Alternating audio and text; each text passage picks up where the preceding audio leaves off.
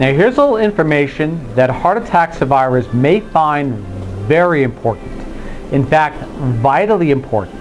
And it's a simple daily routine which anybody can do, and it has to do with fiber.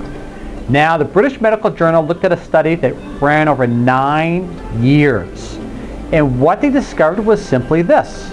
For every 10 grams of fiber a heart attack survivor consumed, they reduced their chance of having a second heart attack down by 15%. In fact, the greatest margin between those who consumed the lowest amount of fiber and those that consumed the highest amount of fiber over 9 years was a 25% reduction in the risk of having a second heart attack.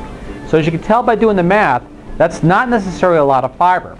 Now the RDA, for example, for most Americans in the United States is 25 grams of fiber per day, which, if you look at the population as a whole, less than 5% of those in the United States get the daily recommended requirement of fiber, period. And knowing that all the benefits that fiber has to do for depression, mood elevation, weight loss, you can see where it plays a huge role.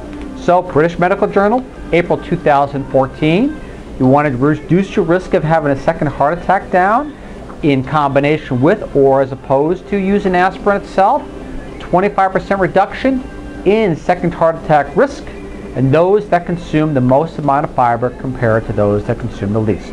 Thank you.